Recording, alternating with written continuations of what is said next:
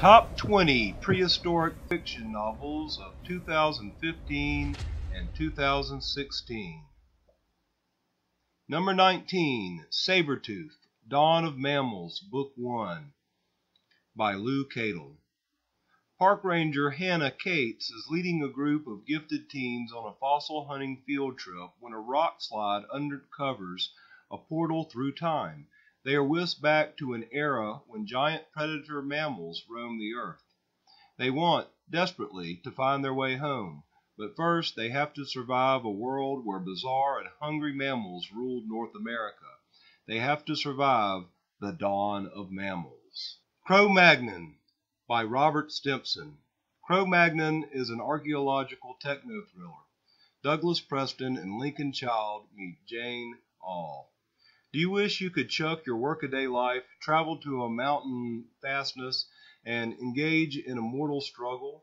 When Ian Calder, burned-out paleoanthropologist, and Caitlin Blaine, brain-scanning geneticist, are dragooned by a ruthless industrialist to dive on a waterlocked cave in Tajikistan, they find not only permafrosted prehistoric bodies, but also wall drawings that recount the travails, told in an interlocking story of an outcast Cro-Magnon woman and their half-Neanderthal baby.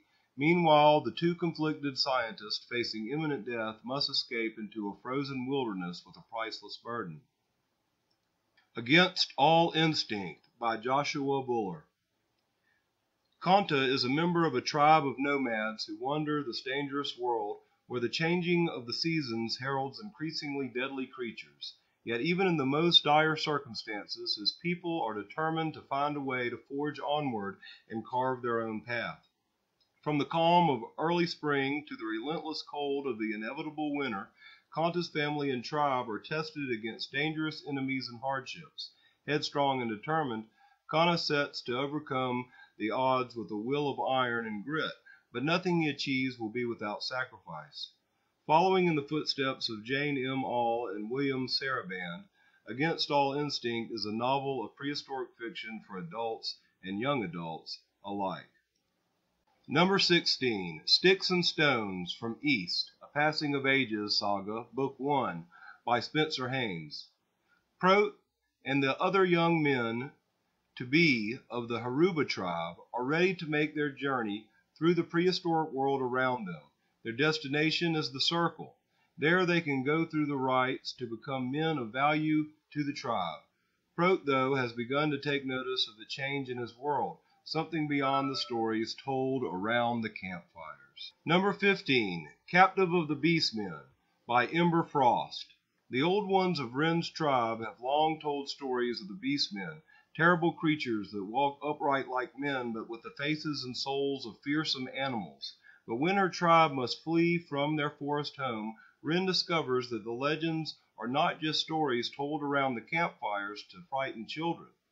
The Beastmen are terrifyingly real, and they take Wren and her best friend captive. Will the hunters from her tribe rescue her, or will she remain a slave of the Beastmen forever? Heart of the Bison, Neanderthals, Book 1, by Glenn Stott. As the lambent light from the slumbering fire dances across the roof of the cave, a young girl wakes from a dream. Keck's dream tells her that her clan is in jeopardy, and Mother Earth expects her to do something to save her people. A magic child will be sent to help her. The Gorge by Joe Ziegler. The Gorge is a story of the triumph of will and perseverance by 4 young girls of prehistory. The people have walked the land since time began, migrating as the seasons changed. They do not plant crops like the lowlanders, nor do they pillage and plunder like the vicious raiders. Number 12, Prehistoric, a prehistoric thriller. A giant boardwalk has been resurrected high up in the Indonesian rainforest canopy, offering guests stunning, spectacular, and unparalleled views of the rainforest. However, the boardwalk is incomplete and in need of more funding. The creator, John Corstein, assembles a group of potential investors for a weekend tour of the boardwalk. Little do they know that high up in the rainforest canopy, they are being watched, but more importantly, they are not alone. Leader of the Hunt by Jeff Coble. Who decides who gets to spend pleasant days on sandy beaches and who has to face the cave lions? Do the spirits decide? Is it fate? Is it chance? Or is it something else? Stargazy broke one of the most important rules of hunting. He walked away from his hunting partner. He left his partner alone on the grassland, and that's when the cave lions came. Stonebird died because of Stargazer's carelessness. Stonebird, his hunting partner, his friend, his brother. Number 9, The Village of Bones, Sabala's Tale, Earth Song series by Mary Mackey. This is a prequel to the Earth Song series. Mary Mackey's The Village of Bones gives us the vivid adventures of the Clan of the Cave Bear, the magic of the Mist of Avalon and Lord of the Rings, and the beauty of Avatar. Filled with the belief that love drives out fear, it contains stunning twists that will leave you wanting more. Dorothy Hurst, author of The Wolf Chronicles. In 4386 BC, a young priestess named Sabala conceives a magical child with a mysterious stranger named Arash. Sabala names the child Mara. This child will save the goddess-worshipping people of Europe from nomad invaders called Eastmen, but only if her mother can keep her alive long enough to grow up. Warned in a vision of the coming invasion, Sabala flees west with Arash to save her baby daughter, only to discover that she is running into the arms of her worst enemies. In the dark forest of northern Europe, other human-like species left over from the Ice Age still exist. Number 8, Yesterday's Dawn, Hunters of the Ice Age, Book 1 by Teresa Scott. At the dawn of time, a proud people battled for survival, at one with the harsh beauty of the land and its primal rhythms. The Mammoth Slayer.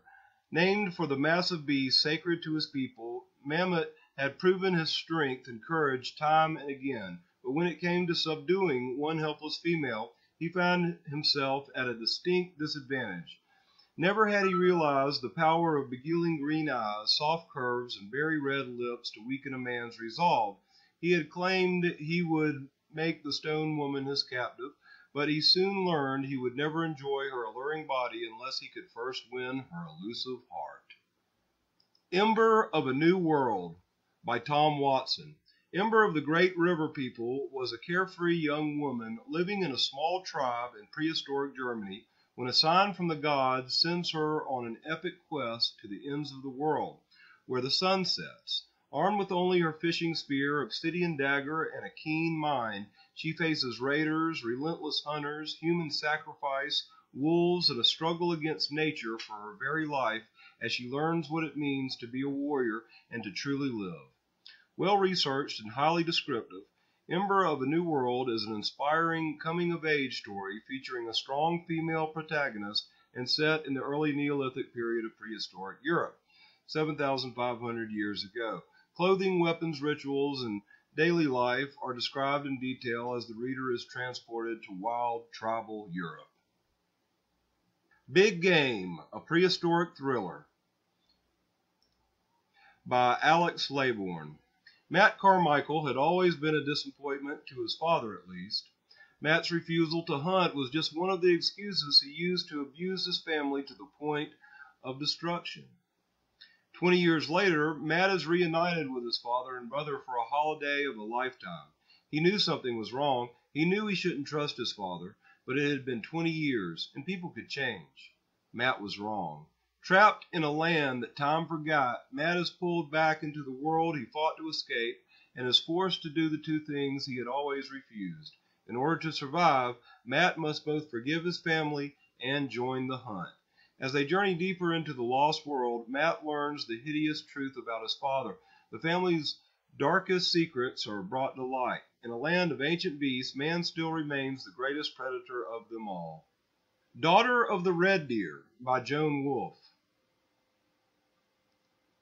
This extraordinary stage set in prehistoric southern France is rich with the mystery and wonders of Paleolithic times.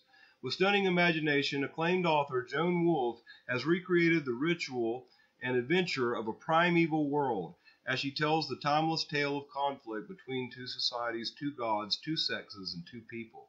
In the mist-shrouded mountains of the Pyrenees during the last great ice age, the magnificent epic of passion and intrigue begins when tainted spring water fatally poisons the women of the tribe of the Horse. The clan's young men set forth on a raid to kidnap new women from the matriarchal tribe of the Red Deer, a quest that must succeed or the people will die out.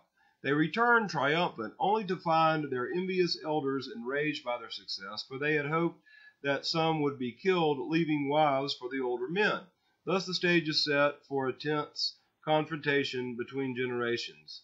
Golden-haired Mar, the leader of the young men, has fallen in love with the beautiful Aelin, daughter of the Red Deer priestess and chief, and chosen one of the mother goddess. But before he can claim his prize, he must overthrow his elder Atlan, the tribal chieftain, who is as brutish and powerful as the giant bison of the plains. As the bitter conflict unfolds in the Dordogne Valley, this mesmerizing novel brings to life an epoch lost in time, recreating compelling history as it might have been, portraying passionate men and women who move us with their dreams, never ceasing to remind us of the timeless longings of the human heart. The Seal Eaters, 20,000 BC, Book 5 of Winds of Change, a prehistoric fiction series on the peopling of the Americas. The Seal Eaters, 20,000 BC, is the last of the planned books in the Winds of Change series on the peopling of the Americas. The time period is the onset of the last ice age, which ends the time of peace and ushers in the time of war on Earth. The time of war continues today. The novel is a survival story of the Solutreans in southern France, northern Spain. Due to advancing ice sheets, seals from the north have beached on their shores, and the seal eaters have come to depend on them for their major food source. The seal eaters face advancing ice from the north, warring groups beyond the mountains to the east and south. In search of a new land, a small number of seal eaters travel the arc formed by the ice sheets, eating seals along the way across the Atlantic Ocean to the east coast of what is now North America, a coast very different from what we know today. A Long Walk for Knowledge, a prehistoric novel, by James Wilmot. The following story takes place approximately 9,000 years ago, 7,000 BCE. In many ways, life for human beings on Earth was changing dramatically during this period of time. Due to the discovery of agriculture, animal domestication, basic medicine, water navigation, and other new technologies, some humans began moving away from living in small groups of hunters and gatherers to living in larger and larger groups that would grow much of their own food. It is during this critical time in the history of our species that a young boy, Una, was forced to flee his forest village in what is now central France. He began a 30-year quest which took him to many different lands where the technologies mentioned above were, in fact, emerging. During his long journey, Una devoured knowledge, yet he also shared his knowledge willingly with anyone who asked. Now, 9,000 years later, he willingly shares much of what he learned about human beings and life on Earth with you. Number 2, Horizon Alpha, Predators of Eden. Reed Minich, author of the Kenobi trilogy, says, I've often dreamt of trying to survive on a new planet and pitting myself against nature. My dreams were never this chilling, nor the ending as thrilling. I highly recommend this high-energy adventure and would place it between Isaac Asimov and Arthur C. Clarke. Reed Minich, author of the Kenobi trilogy. There's plenty of jet fuel for the imagination, the pace is fast, the stakes are high, and the safety of no one is guaranteed. John Burris, author of Brothers. We never would have come here if we'd known. 200 years ago, the great Ark Horizon Alpha escaped a doomed Earth and went searching for a new home. The passengers landed on Tu Ceti, experiencing a paradise, but instead they discovered a planet struck in its own version of the Cretaceous period. The humans' one defense against the dinosaurs ravaging the planet is an electric fence built from the remains of the shuttles that brought them there.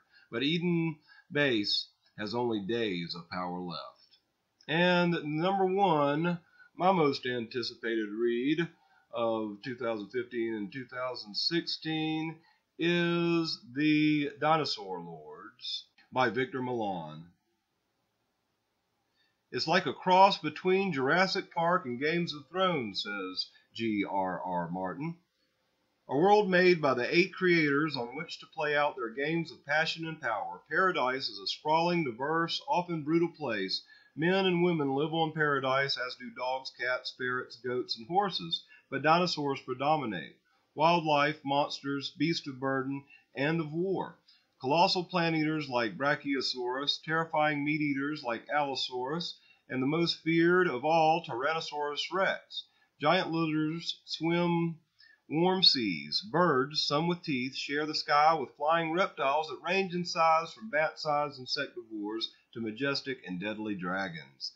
Thus we are plunged into Victor Milan's splendidly weird world of the Dinosaur Lords, a place that for all purposes mirrors 14th century Europe with its dynastic rivalries, religious wars, and Byzantine politics, except the weapons of choice are dinosaurs, where vast armies of dinosaur-mounted knights engage in battle. During the course of one of these epic battles, the enigmatic mercenary Dinosaur Lord Karol Bogomirsky is defeated through betrayal and left for dead. He wakes naked, wounded, partially amnesiac, and hunted, and embarks upon a journey that will shake his world. Now, I promised you 20 books for the list of prehistoric fiction novels for 2015 and 2016, and I'll get to the last one in a minute. But first, I just want to say that at least 12 of these 19 books that I've already mentioned are doing really well on the charts on Amazon. If you look up prehistoric fiction, you can find them all on the first 4 pages. They're getting great reviews and competing with fantasy and science fiction books for sales on Amazon. But all but 2 of them are self-published or published by very small presses. And I think this is reflective of the fact that though prehistoric fiction is making a big comeback in light of recent news and all the new discoveries we found about our ancient past, agents and publishing houses haven't really caught on to it yet. How do we make them aware of our interest and make sure that more great books about our prehistoric past are written and published in the future? Well, buy one of these books that we've mentioned today. Subscribe to this channel where we'll be bringing you more prehistoric fiction news and commentary. And let the people in publishing that you know or in your social media circles that you want more prehistoric fiction. I haven't read any of these books yet. I'm still having to finish my backlog from 2014 and even earlier, but I do plan to read all of them. And I'm also really looking forward to Mary Mackey's Tale. This melding of fantasy and prehistoric fiction and magical realism is something I explore in my own works. And that brings us to the 20th book that I promised. Though my full-length novel, The Oracle of Lost Sagas, set in our prehistoric past, won't be out until 2017, I've made an excerpt of it available absolutely free.